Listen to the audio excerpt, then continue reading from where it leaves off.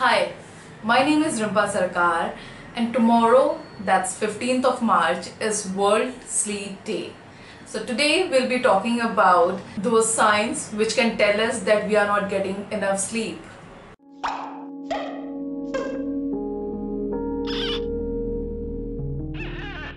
For human body, sleep is as important as food and water, but many of us don't get enough sleep.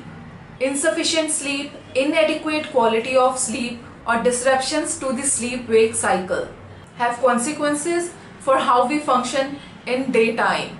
Lack of sleep, whether it occurs over the short or long period of time, can lead to some characteristic symptoms. These symptoms can be sleepiness, impaired memory, complaints of pain, or sometimes they complain of some form of hallucinations. It may also result in decreased alertness, excessive daytime sleepiness, compromised daytime abilities like low performance, and major long-term health issues such as weight gain, increased risk of heart disease, reduced immune system, and greater risk of depression and anxiety. So let's talk about all those signs which can tell us maybe we are not getting enough sleep.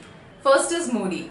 Being irritable, moody, or depressed is a sign that you are having sleeping trouble. Anxiety and depression are often linked to insomnia. But even if you don't have trouble falling asleep, your emotional health is still affected by sleep deprivation. Second is unproductive. Sleep deprivation can affect our motivation and productivity levels more than they should. So if you have ever gotten out of the bed thinking you can't wait for the day to be over so you can get back in it, chances are you're not getting enough sleep. Third is gaining weight. A lack of sleep can lead you to increased appetite and unhealthy snacking. If we sleep less than 6 hours, the hormone leptin is reduced, which helps to suppress our appetite. Not only this, there is higher chance of developing type 2 diabetes.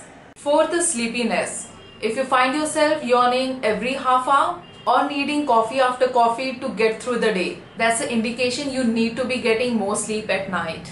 Fifth is forgetful. Sleeping helps our brains process information learned throughout the day. It also gives our brain a chance to refresh and organize itself. Without that, the time to process information and our performance very next day will be lacking.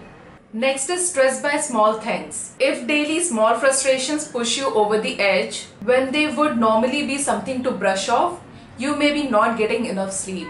A healthy sleep schedule is important for managing stress and remaining level-headed. Last is lack of energy. If a lack of energy or desire is keeping you away from normal level of intimacy, and that can be due to increased level of stress and tension. That's an indication that you need some good sleep. If you don't get enough sleep, there's only one way to compensate, and that's getting more sleep. It won't happen with a single early night. If you have had months of restricted sleep, so expect recovery to take several weeks. Starting on a weekend, try to add on an extra hour or two of sleep a night. The way to do this is to go to bed when you're tired and allow your body to wake up in the morning without alarm. Expect to sleep for 10 hours a night at first. After a while, the amount of time you sleep will gradually decrease to a normal level. If you still cannot see any improvement after a few weeks, then consult a physician or a psychiatrist for treatment. I hope this video was helpful to you. If you have any topic or questions related to mental health, you can put it down below in the comment box or you can email me as well. Don't forget to subscribe and click the bell icon. I'll be back with a new video next week, so stay tuned. Till then, wish you all a healthy mind and a happy life. Bye-bye.